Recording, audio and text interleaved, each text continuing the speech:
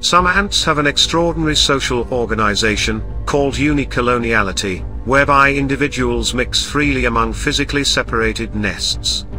This type of social organization is not only a key attribute responsible for the ecological domination of these ants, but also an evolutionary paradox, and a potential problem for kin selection theory, because relatedness between nestmates is effectively zero.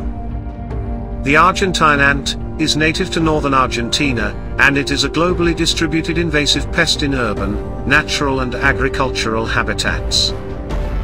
Because it does not sting or bite humans, the Argentine ant is not a direct threat to humans, unlike the red imported fire ant. Instead, the Argentine ant is most notable as a nuisance pest in urban areas, especially because of the availability of water. This ant exists in backyards, at high densities associated with landscape features that provide favorable microclimates, such as potted plants and walkway bricks or stones. They enter homes through cracks and other spaces, in search of food or water. Argentine ants are also an economic threat, because of their potential to tend plant pest insects, such as mealybugs, scales and aphids. In return for sweet honeydew secretions from these plant-feeding insects, ants provide protection from natural enemies. Argentine ants may even move pests to better food sources, or more favorable microclimates, to maximize honeydew production. Argentine ants live cooperatively in large colonies, consisting of several nests and queens, covering a large area.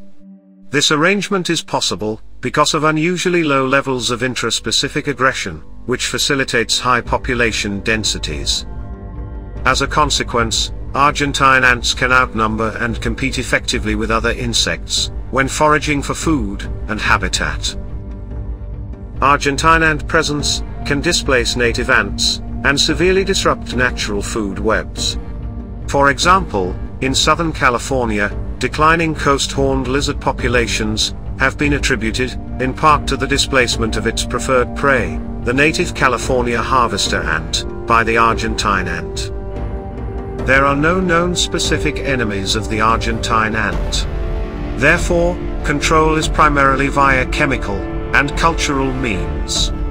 Broadcast spraying of insecticides is of limited value, because a substantial portion of Argentine ant colonies exist below ground, where insecticides are unable to penetrate. Poison bait stations have proven effective at controlling Argentine ants in vineyards, though prolonged deployment may be required for natural enemy-mediated reductions on honeydew-producing pests to become apparent.